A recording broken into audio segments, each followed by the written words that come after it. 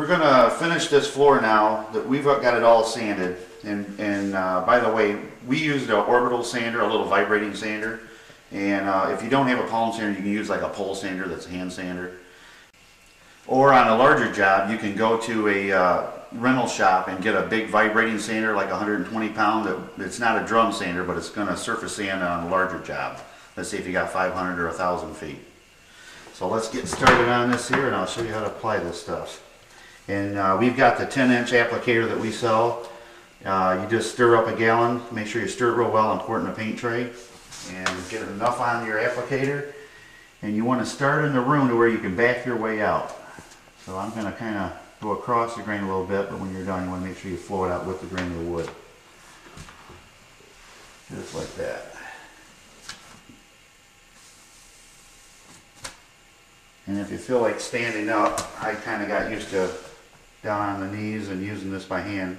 You can also get a pole sander or a pole to fit in here if you want to stand up and try it.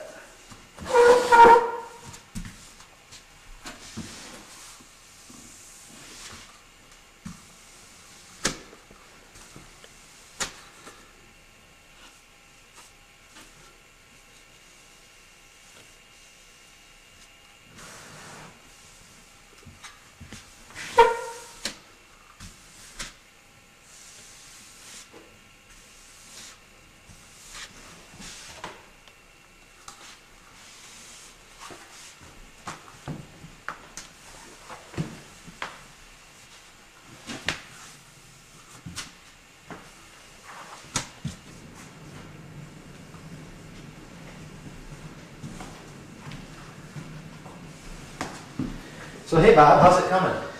Doing good. We're just about done here. I got the first coat almost done here.